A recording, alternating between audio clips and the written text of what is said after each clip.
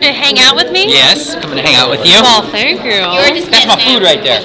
Now, this guy comes to Tunica, and he brought an entire suitcase filled with... I did. You're a vegan, right? Yes, ma'am, I am. One of those crazy people. That's tough to be on the road as a vegan. But I did good. I brought my whole, like a regular suitcase with clothes, jeans, and this, you know, and then I got a whole nother suitcase with a little pot thingy and a little... You bought a pot? Yeah, I bought a pot and a thing to, you know, what do you call those things? A little...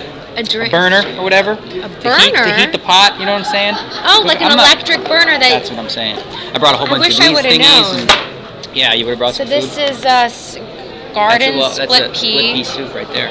Do you think being a vegan helps your poker game? I wouldn't say being a vegan necessarily, but being definitely healthy. like, yes, no question about that. Yeah, being healthy allows you to, you know, sit for longer hours with all your wits about you. And it helped me because I want to tell you about this funky hand I just put in. Well, tell me about it. It's a good one. Tell me about me and Jamie Gold.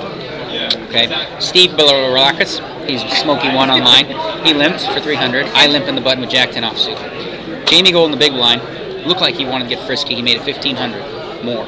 Steve folds, and I felt the move. I felt weakness. I felt like he had absolute air. Okay. So I called it. Okay, with garbage, Jack 10. The flop is Jack 4-4. He bets 1,000, which is kind of strange, right? So I call. The turn is an 8. He checks, and I check because I'm not looking to go crazy. The river's a deuce, and he goes all in for 10,000. Why didn't you bet at that point? Because I didn't want him to check raise me if he had a bigger pair. Okay. So I want to play a smaller pot. So now he goes all in on the river, right? And now we basically spend about 7 minutes talking to each other.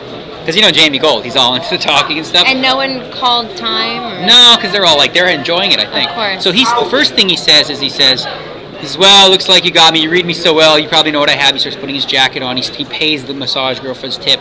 But then he's watching the football game and he looks really relaxed. He's doing a good job of acting. I'm thinking, so I'm really confused. Today. Then he said a few things. Then he finally said, if you don't call, I won't show.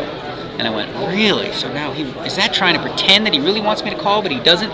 And we went back and forth for like 5-6 minutes until finally I put 2 and 2 together. I still wasn't sure because usually I got a good read on him, but this time he was like, Oscar. I said, buddy, you got me here. This is amazing. But I finally called him and he just, says you got it. And now I'm back up to 40,000, knocked him out. But it was really like, I was very impressed with his acting abilities because everyone at the table was like, if Daniel calls, he's definitely dead here. But interesting. I'm a calling station. So. Well, you're good. You're just good at reading people, and not everyone can do that. I read you wrong. I didn't think you'd know if. Yes, you did, Daniel. You really read me wrong. Yeah, you got it down. I haven't played poker for about a month. Really? Yeah. Working hard. Hardly working. No, hardly working. Exactly. I would love to play heads up with you. Really? Why are you laughing at me? I mean, you want to play head up with me? Is that funny? Because I'm the Mack Daddy. I mean, how are you going to beat me? Is he serious here? No. I mean, I know you're serious because you are the Mack Daddy, but you can't call yourself the Mack Daddy. I know, that's really bad, right? Yeah, I'm the Mack Daddy. Who calls you that? Well, me. So, how are you doing right now? I mean, obviously pretty well after Jamie, but, this is a big tournament for you. You took second last year, and... First the year before, and I've come first, second, and third all 3 last years. It's the main reason that I come back here. But I will say this, the room, much nicer than last year. They've really done some good renovations. The room upstairs, much nicer. They've actually changed it. It's becoming a little more upscale. So I usually come here and complain a lot, so I wanted to say something nice, Well, you can't complain when you're winning. No, you can. You just sound like a really spoiled, arrogant brat that I can be sometimes. It's okay. It's true, though. Well, thank you for coming by. No sweat. And I was bored. I wanted to talk to Nam, but I didn't know. Oh, really? Yeah. Where'd he go? I don't know. Probably to go hang out with JC. He's really good. Very good. They're both good. Yeah, he's so young too. Yeah, all these kids, they're all so good. Were you that good when you were young? Not that good. Not as good as them.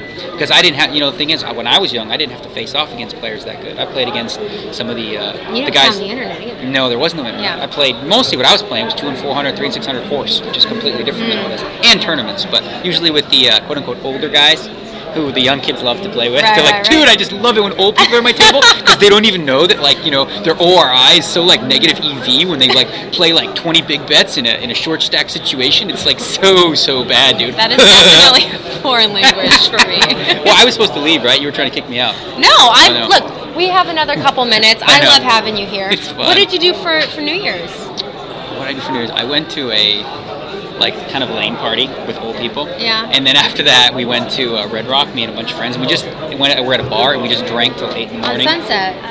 No, Red Rock. Red Rock. Oh, in Vegas. Well, yeah, we have right a near the Red Rock house. bar on Yeah, Sunset no, we Boulevard. stayed there till pretty late. It was fun. It was good peeps. Just, hang with my boys. You know, New Year's is so overrated. I don't ever go to the strip anymore. I did it in 2000 and felt unsafe. And since then, I just like to stay home and hang out with people. So like guns and stuff. Yeah, or like injecting people with like needles full of HIV or something. You've heard those stories, haven't you? No, I don't like being in big haven't. crowds. You never know. No. So we have Nam here. What's up? And this guy was just telling, I mean, he was saying the nicest things about you. No, don't tell him that. It's going to go to his head. His head's big enough already.